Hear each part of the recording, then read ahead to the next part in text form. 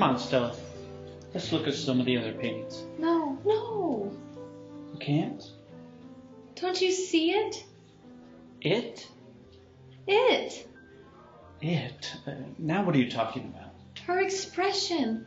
The ecstasy, the rapture captured in her eyes. What eyes? Is there a woman in this painting? Right there. And those are eyes? Yes. Nah, wheels. Those look like wheels. Wait, no. More like truck tires on that, Yeah, sure, and that's some kind of truck. Ned, there is no way that can be a truck. Don't you see the swirling effect here, next to her eyes? That's her hair. Stella, this is supposed to be an abstract painting, not a Rorschach test. All right, Ned, this painting, what do you think of it? Think? Well, if you're trying to use thinking in a purely cognitive sense, I'm really inclined to... Look at it. I have been, Stella. And what does it make you feel? How the hell can an abstract painting make you feel anything? Its purpose is to engage you intellectually. And, you know, I'm having a problem with your irrational... Ned, do you at least like this painting? Well, my initial response would have to be... Do you like it or not? Just a minute, Stella. You know I don't like to make impulsive, generic statements concerning taste, especially something as vague and unverifiable as art. Fine. Then I'm not leaving here until you tell me if you like it or not. Like? All right. As a matter of fact, it certainly appeals to me. But you must realize it's only for aesthetic reasons. Well, now we're getting somewhere. So what is it that you see in it that you like? All right, Stella, you really want to know. I see, in a word, abstraction. Okay? No way. A little bit of this, a little dab of that, a smear over here, a blob over there. Hey, that's sort of clever. That fly there, it looks almost real. You can almost touch... Oh, well, you never can tell with this kind of... Hey, now that's unique. That's what I like there in that corner, next to that green blob-like mass with the foot sticking out of it. Now, that's a very unique statement. It definitely gives this piece... That is a baby. What? A baby. Baby? Yes, the thing you just called a blob. Stella, really now? You've got to trust your higher feelings here. We all have them, Ned.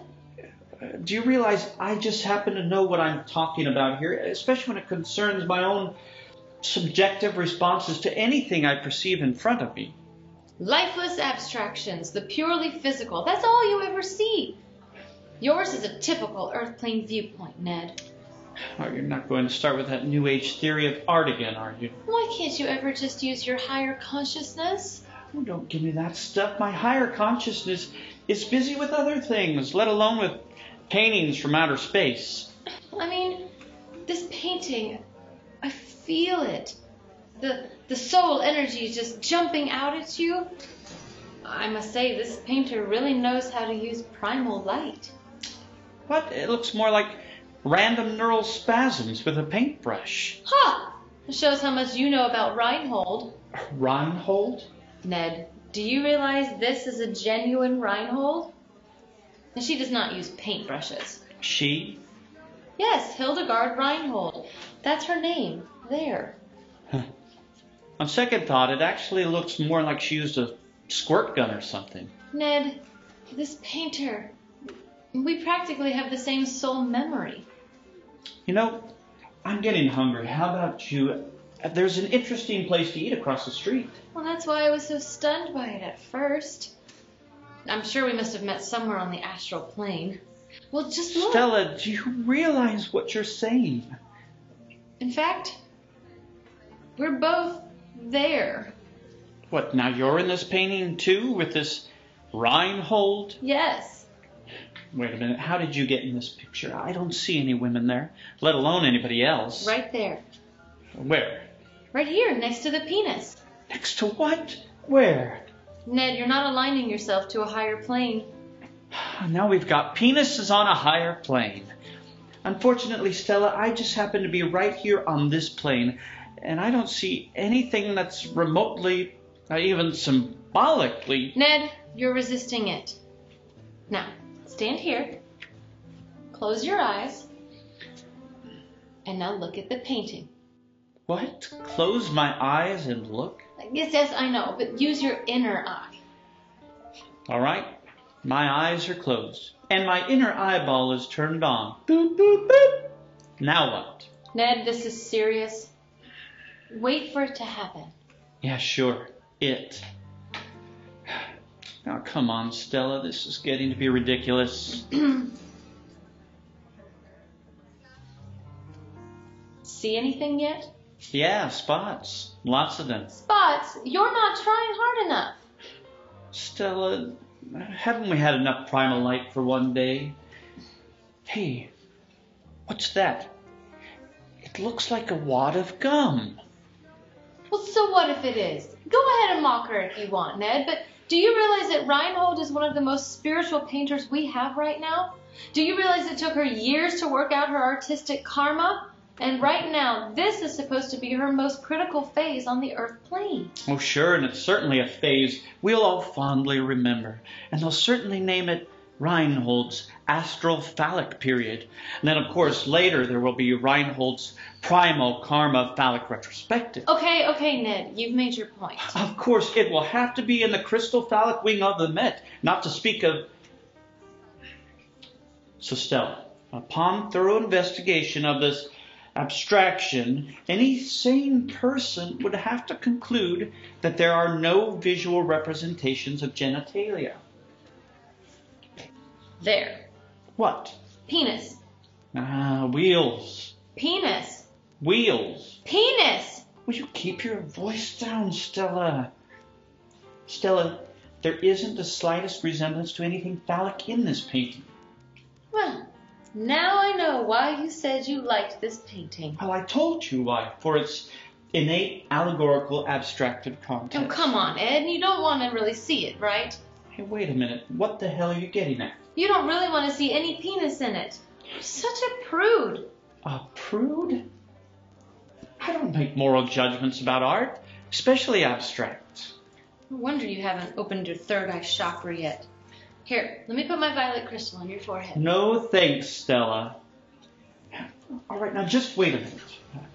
I bet our program can clear this up. You're reading too much into this stuff, Stella. Oh yeah, here it is. Number 47, 1994, entitled... Well? Penis on Wheels.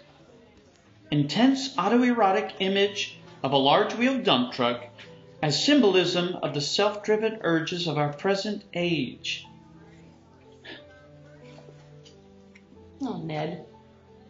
Did you say there was a restaurant across the street? Ned? Huh? The restaurant? I thought you said you were hungry, remember? Uh-huh.